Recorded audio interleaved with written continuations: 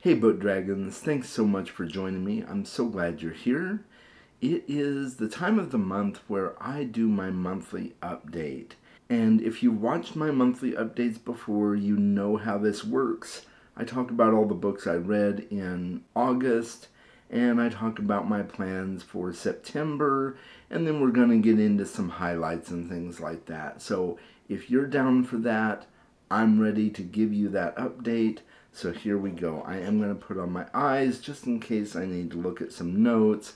I've got my trusty cat Ari here with me. She is all ready to go as well, I think, unless she decides to jump down, which she's known to do. You know, she gets bored after a while, right? All right, so let's get August out of the way first. And August was kind of a mixed bag for me. I had some really good reads, and I had a couple of temporary DNFs. So we're going to talk about that. The first book I want to mention is Recursion by Blake Crouch. This was an absolute banger for me, guys. I thoroughly enjoyed my second Blake Crouch read. And if you guys have not read any Blake Crouch, you are missing out. I would definitely start with Dark Matter and then go to Recursion, but they're standalone, so you can read them in any order. Recursion is a great place to start as well. So I loved it. I do have a review on it. You can check that out if you want to. It's on the channel. I also read The Tainted Cup by Robert Jackson Bennett, and another banger for me, guys. I absolutely loved this book. I do have a review on the channel for this as well if you want to check it out. It's a very different book in a good way. So I labeled it as Botany Punk because there are plants all over this book and this story, and it's just this really fascinating, unique read. So I really hope you'll check it out. This definitely makes me want to read more of Robert Jackson Bennett. So more to come. The next book in this series comes out in April of next year, I believe. So you can bet that I'm going to be jumping on that bandwagon. The next book is The House in the Cerulean Sea. And you may be saying, Chaz, you already read that book. If you've watched my channel before, you know it's one of my favorites. And yes, I have read that book before. Oh, okay, there goes Ari. She's off on her own. Probably gonna hit up my blinds here in a minute. This was a reread for me, but I did it on audiobook this time around. I decided it was a really good way for me to reread the book, and I was very happy with the audiobook. Absolutely adored it. I like this book even better the second time around. It's just such a warm, cozy, heartwarming book, and I'm just so excited that I got to reread it. And there's a reason I reread it, and I'll get to that here in just a moment. So I did have a couple of DNFs, and I'm only DNFing them temporarily for now because they just weren't clicking for me. So I don't know if it's just I wasn't in the mood for them or if they're just not a book for me. I'm not sure yet. The first of those is The Child Thief by Brahm. You can see I haven't taken my bookmark out of it yet. I've still got my bookmark in it. I still plan to come back to it for right now. But this was, it was okay. It wasn't bad so far. It just wasn't really gripping me. I did have a lot going on this month, so maybe I was getting a little burned out on reading. I don't know. It's a Peter Pan retelling, and I did not care that much for Peter Pan to begin with when I read it last year. And I know some of you are probably going, you didn't like Peter Pan? That's right, guys, I didn't like Peter Pan. And so I don't know if it's because it's Peter Pan that I'm just not clicking with it. I don't know. But I will go back and give it another shot at some point. I think that's the plan right now. I could end up deciding to permanently DNF it. I don't know. But for right now, the plan is to go back to it at some point. The other book that I did that with was The Justice of Kings by Richard Swan. I got 43 pages into this, and I wasn't really feeling it. I kept kind of wanting to go back to it. And it's a fantasy mystery, it seems like, as is The Tainted Cup, but I wasn't really feeling this one, so I picked up The Tainted Cup and absolutely enjoyed it. And this one just kind of wasn't calling to me anymore. But I have a feeling I might still enjoy it, so I'm gonna postpone it till another month. And you know, normally with books I don't finish in 1 month, I'll carry it over to the next month. But September's pretty packed, so I'm not gonna do that. And I'm really excited to talk about September now, so that's what we're gonna do. I'm gonna set these over here. And, guys, I know I mentioned that I had a reason for rereading House in the Cerulean Sea, and that is because Somewhere Beyond the Sea, which is the sequel to House in the Cerulean Sea, is coming out on September 10th. And that is going to be one of the books that I am reading in September.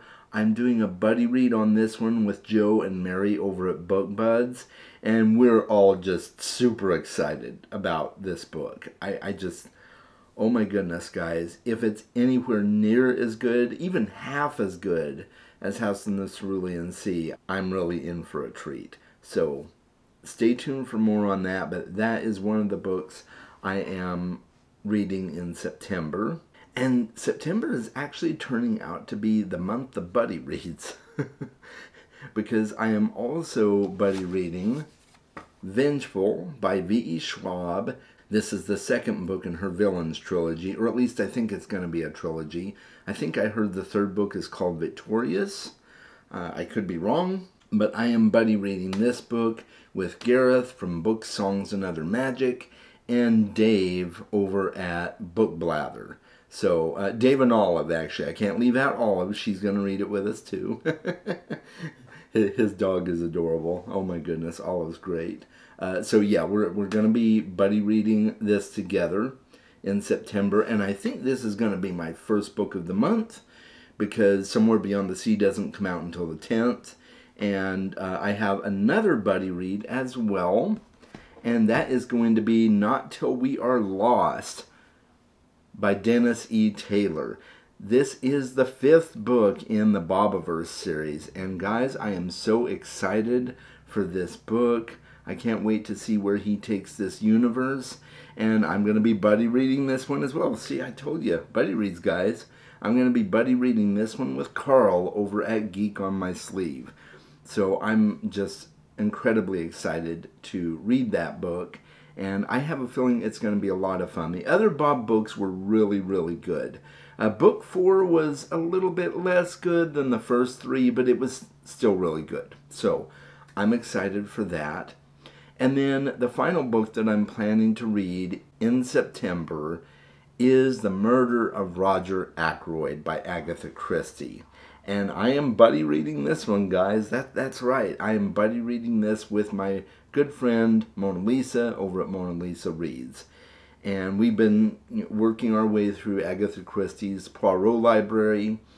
And I'm really excited. Murder of Roger Ackroyd has been a book that I've wanted to read for a long time.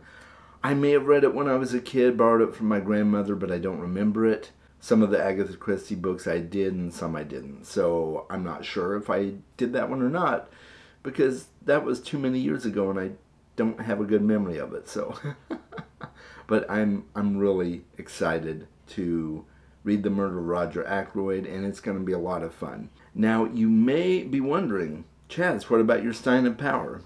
Yeah, I'm not doing my Stein of Power this month, guys. I did 3 books from my Stein of Power in August, and look where that got me. No, it's not the Stein of Power's fault. It's just I've got 2 physical books for September already. I've got Vengeful, and then Somewhere Beyond the Sea is going to be physical as well. So I figure I'm good with reading books from my physical library. So we're just... What are you doing, Laurie? Are you coming out of the blinds? Okay, come here. You want to come over? All right. My audience is waiting to see you. Cute girl. Anyway, so yeah, that is September, and that is why I am not...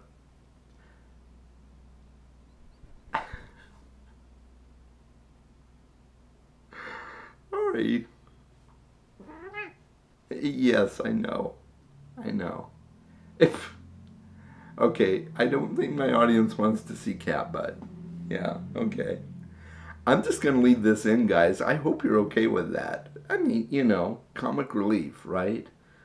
Where was I? So, yes, no Stein and Power in September because I've got 2 physical books, and that is everything I'm planning to read for September. Now, you may have also been wondering, Chaz, whatever happened to Chasm Friends? And guys, I will be revitalizing Chasm Friends in September. Life is finally getting less crazy for me and schedule's winding down. So I think I'm going to be able to fit in a Chasm Friends episode in September. I'm coordinating with someone as we speak, but I don't have an announcement on that yet. So stay tuned. I will be getting Chasm Friends back up and running with another guest this month. So that's exciting. And it actually is looking to be a Chasm Friends remix episode. So I will be having a former guest back on the channel, and I'm super excited about that. So look for that. And now let's just kind of talk about some highlights from August. The first one is my son John going back to college. He went back to college for his junior year, and you know, Dad's kind of missing him a lot, but I'm super excited for him. I'm really proud of him. And so that was a long drive.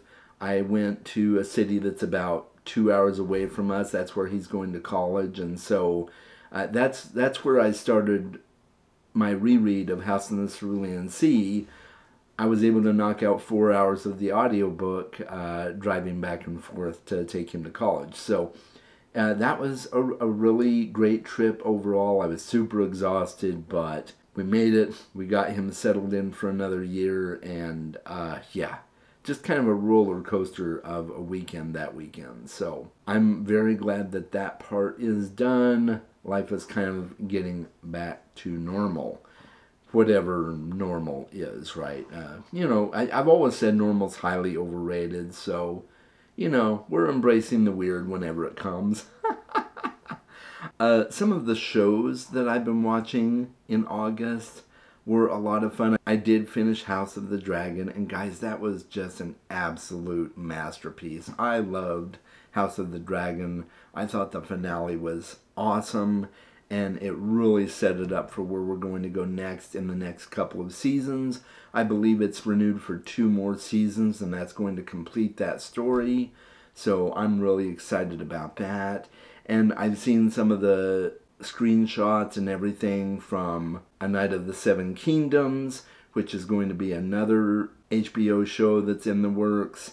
And I'm really excited to see where that goes, because that was a really great book. I enjoyed that book as well, so I just can't wait. I'm super excited for everything Westeros. And now if we can just get book 6, George.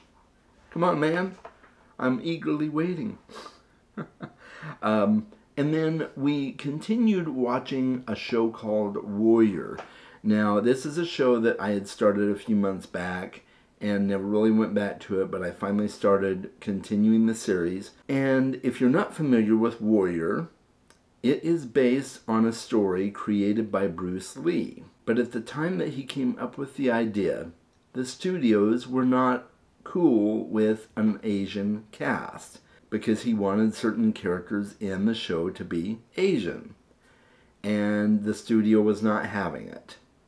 And so instead, they took the story and adapted it into what you may be familiar with as Kung Fu with David Carradine. That's because they were able to cast a white actor, which when I heard that story, I was absolutely appalled. I'm like, I mean, I know Kung Fu was a somewhat popular show back in the day, but now that I know the background on that, I'm like, that's just really cruddy. And so now, the show Warrior is based on the original idea by Bruce Lee. His daughter Shannon Lee is the producer on it. It started out on Cinemax, I believe, and then it got canceled. There's 3 seasons available on Netflix. I don't know if there is going to be a 4th season, but we've got 3 seasons, and guys, it is so good. It's bloody violent. It's very sexy, so it's a very adult show. So just be advised, if that's not your cup of tea, or if you've got kids around, you probably want to wait till they're in bed. But it is such an awesome show. I just absolutely love it so far. And it's really cool to see something from the creative mind of Bruce Lee, who is hailed as a master of martial arts cinema. So I'm eating it up. It's a great show. So make sure you check it out if you're interested. And then I had my YouTube anniversary on August 11th. I did a 3-hour live stream. Yes, it ended up being 3 hours, guys. But it was super fun. I just had random guests pop in, and that was such a blast. So thank you to everyone who joined me for that live stream. And if you want to watch the live stream, go ahead and check it out. It is on my channel. You can find it in the live section. And that was pretty much everything that happened in August. Not a whole lot to report, but I did have a lot of fun. And, it's been interesting. I was officially moved into my new place as of August 1st.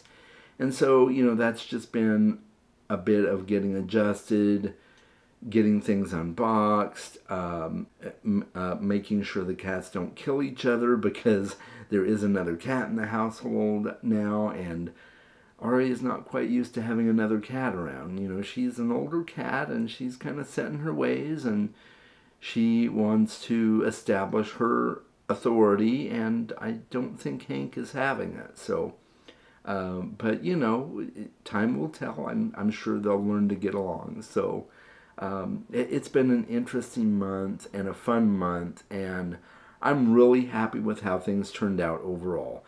Let me know in the comments below, how was August for you? Was it a productive month reading-wise? Let me know some shows you watch, other fun things you did. I would love to find that out. And until next time, guys, make sure you're reading more books, and I will talk to you very soon. Take care. And I want to say thank you to all of my patrons. I really appreciate all the support you give my channel.